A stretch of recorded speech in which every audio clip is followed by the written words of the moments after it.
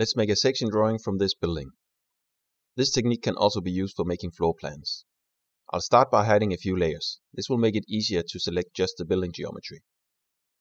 I switch to the top view and run the section command. Then select the geometry to be used for the section. And finally mark the start and end point for the section.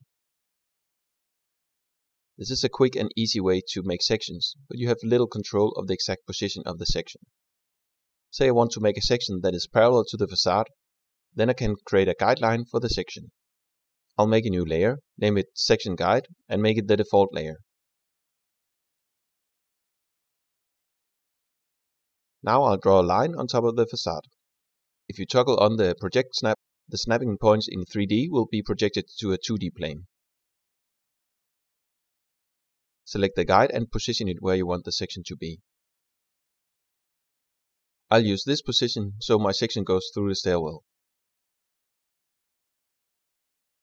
Now repeat the section command. Select all the geometry except for the section guide. If you hold the Control key and click the line, it will be deselected. Make sure the Extend section is set to yes. Then draw your section using the start and end point of the section guide. Press Enter and the section is made. Because the guideline was drawn on top of the facade, the section is now parallel to the facade.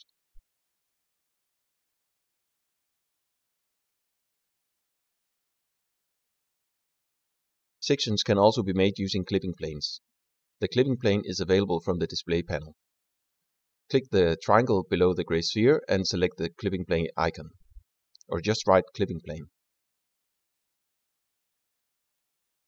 Select the 3-point option. Make sure Project is toggled off. Now you can select points on the facade to make a clipping plane.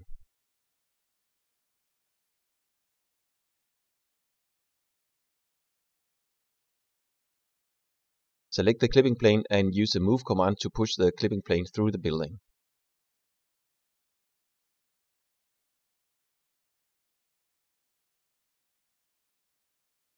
You can flip the orientation of the clipping plane from the Properties panel.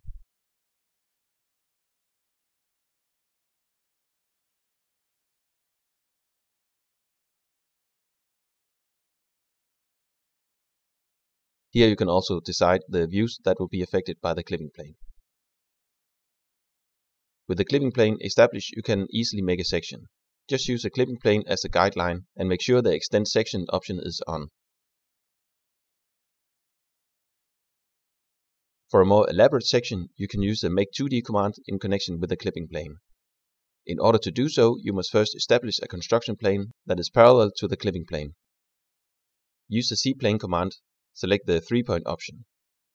Use the corners of the clipping plane for reference.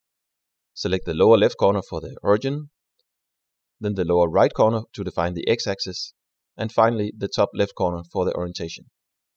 A construction plane parallel to the clipping plane is created. Change the view to plan.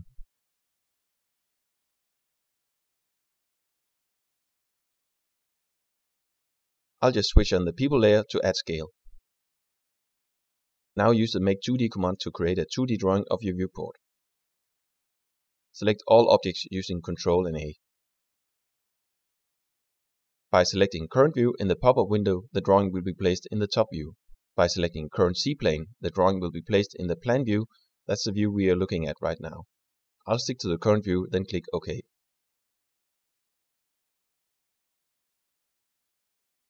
If you zoom out, you will see the 2D drawing. Move the drawing closer to the 3D model.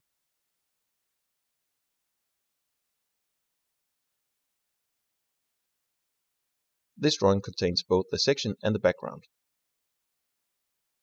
Now you're ready for adding hatches and line thickness.